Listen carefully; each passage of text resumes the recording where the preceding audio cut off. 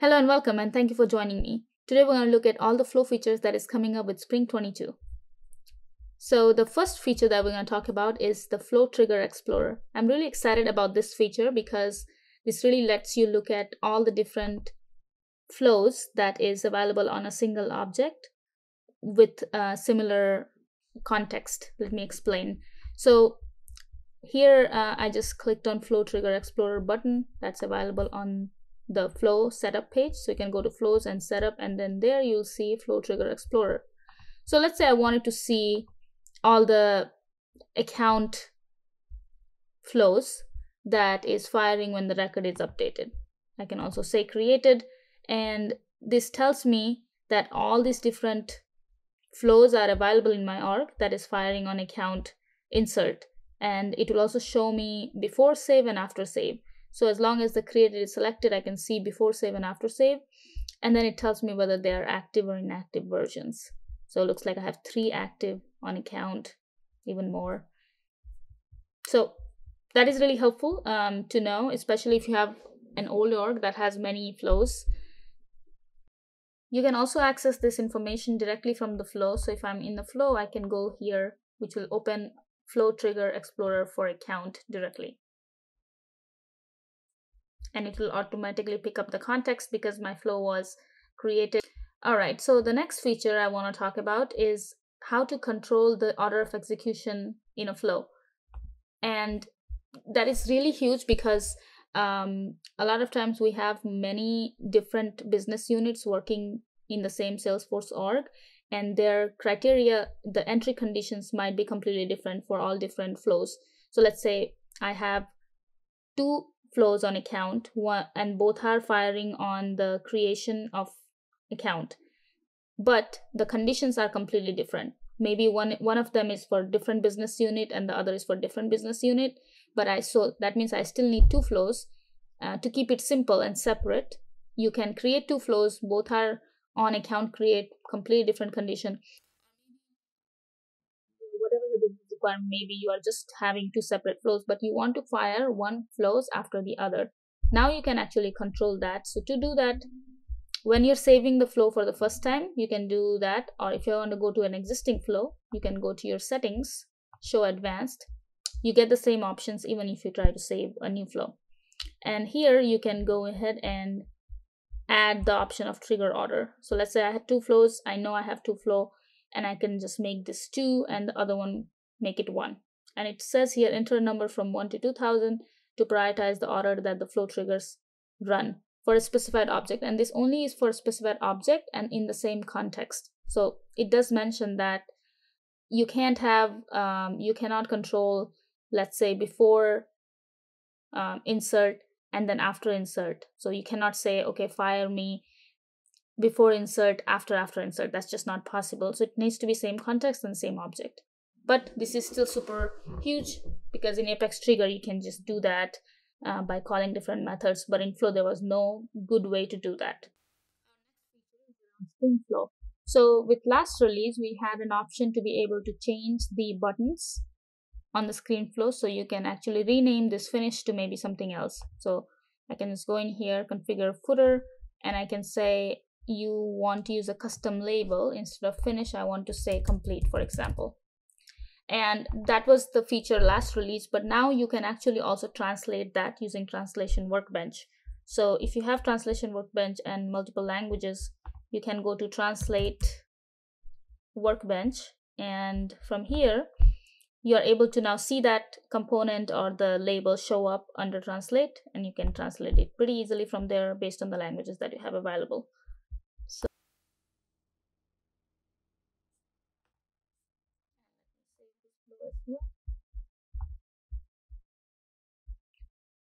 and if you are in English, so depending on the languages, I only have English currently, you can go to flow and screen flow, choose the flow that you want to update, and under the flow component you can see screen info, and there are other types like help text is also available now, next or finish button label. So that is, and you can just translate that over here. All right, when you can now use collection variable. So where I can see this being really helpful is, let's say you already have a collection variable. In this case, I just have a collection variable called user list, and I'm going to populate that user list by querying user object. So you, in your flow, let's say at some point you already queried the user records, and you're just storing that user records in user list or any object for that matter. And then at some point you also now want to use that same list to put it on a pick list. So I'm just gonna add a screen element here, and I just want to show them as a pick list right here. And what I want to see is in component type is pick list, and the choice here, you can have new choice resource, and here you can now select collection choice set. So this is new. Before, anytime you want to query for records and show them as pick list, you have to query that every time. But in this case, let's say if your flow is already using some sort of collection for any other object and you want to show the same collection in your pick list values, you don't have to keep querying it. You can just choose collection choice set, and then from here you can just say, just show me the values in that collection. And you can give it a label for the name. In this case, let's just say I'm using the name, and data type text, and value you can have ID. So you should choose ID as the value for this one. So what this prevents you is from doing multiple get records. So because every time you are creating a picklist value, if you end up using this other option, you are kind of querying it multiple times from the database. In this case, if you already have queried it, you can just use the same collection choice to be able to show that as picklist or multi-select picklist or any other sort of selection. All right. So now you can see a new collection filter. With the last release, there was collection short. Now you can also filter the collection. So basically what that means is, let's say you have a list of users in, again, using the same example, a collection variable, and now you want to further filter that query. So this can be really helpful where first you want to get all the users, then maybe based on the reason or any other fields, you want to filter them out and do certain things with those specific list. So you're further filtering down the list. So imagine having a lookup for user, get user records, then you want to now filter them. So let's just do that quickly here.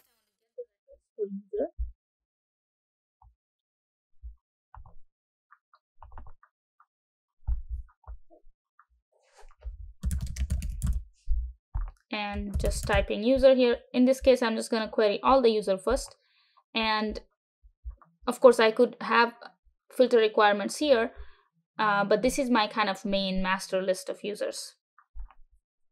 And then I just want to choose fields and store. Okay. I'm just going to, for now, just get all user records. So let's say I have all user records. This may vary depending on your requirement, but first you have all the users. The next you want to filter those users by filter US users, for example, just as an example. Now I'll say users from get user because that's my list. And then I can say filter it further based on the address or any other field. Maybe I want to filter it by state. I can do that and maybe run that through one process using a decision element or something, and then another state could have something else completely. So this is also further making it so that you don't have to keep querying the user object multiple times if you have different filter criteria requirement. Let's say if without collection filter, you'd have to again query the user, add the filters, then requery the users and add the filters, new filters, and so on. So this is really simplifying and saving that query to the database. Screen flow fields beta. So last couple of releases, we now have ability to be able to add fields directly from the object itself onto the screen element. Now you can add more field types. So email and pick list and some other fields were not available before, but now you can add them. And I believe Salesforce will continue to add more fields types into the fields beta category so that you can directly input it into your screen elements. All right. So the next feature is also more around the enhancement for just saving more time. So if you are on auto layout, this doesn't work if you're in freeform, but if you're on auto layout, you are able to directly launch your subflow from this canvas. So this is a subflow that I'm calling from a main flow, and you can now directly go to that reference flow from that main flow. So that's just an enhancement around for admins. Another enhancement is also now as you can see in the Google tabs, you can see what flows names are. I never noticed this personally, but as per release notes, this is a new feature where now you can see this flow names into the tabs. So you can easily toggle and look at what flows you're looking at based on the tab names. So you can see. You also now have ability to directly add update triggering records. This is just a shortcut. So instead of going through the entire update record over here, you can just choose this option, update triggering record, and basically do the same process, just making it more easier for you. You can also add email, send email alert. It's only available for after insert or update. Is also encouraging us to use flows instead of workflow rules. So now Salesforce has a process where now you can convert or migrate your workflow rules to flows. And also if you try to create a new workflow rule, you'll get like a notice saying like go with the flow and try to use flow instead of workflow rules. I haven't been able to use it yet. So if I click on this migrate to workflow rules to flows, I don't see any of the workflows, even though I do have some workflows in my org and they do meet the criteria that mentions here. So basically your workflow needs to have a criteria. It needs to have immediate action based on record matching criteria. And also it needs to be the third option when you create the workflow. But I didn't see this. Maybe it's not active in my org, but there's a really good documentation in the release, which I will link you to. It also shows you the screenshots of how you can convert it, something like this. And basically you're moving this case status is closed workflow to flow, and then it will actually create the flow for you. And of course you need to do testing and see how it works, but it looks really good. And if you have a lot of workflow rules, now's the time to start testing this out. Enhancements are really awesome. You also need to keep an eye on all the release updates, especially if you're an admin of an existing Salesforce org. It's really important to be up to date with these because sometimes there may be some things that Salesforce enforces on different releases, and it may actually break certain things in your org. So definitely check this out. One of the things that stuck out to me was Salesforce is now going to accurately measure the CPU time. So basically what this means is before, some of the elements were not properly measured in CPU time, and the flows that were working before may stop to work if they exceed the CPU time limit. So let's say if you have a flow, you have a process builder, you have some Apex triggers and workflow rules, and if the flow was not counting towards the CPU time and now it does, you may run into issues with CPU time limit errors. So definitely test out all these flows in your org. Sometimes you may see that some flows just stop working or you start seeing errors. So keep an eye out for these. Another one that stuck out to me was also disabling rules for enforcing explicit access. This is actually good because before you had to, let's say if your flow was calling an Apex class, you'd have to provide those users access to those Apex classes. But now Salesforce is saying basically it's not needed. So you can also remove that class access and they should still be able to perform whatever they needed to using the flow. Of course, they need to have run flow permissions, but they don't need specific access to the Apex classes. Another one was evaluate criteria. So this is also similar. So this is something that was a bug before in process where the process wouldn't evaluate if the record was empty, and now it has a value. So you may see some unexpected results as this update is released. So, and just go through all of these release updates in general, but more so for the flow. since this video is more focused on the flow.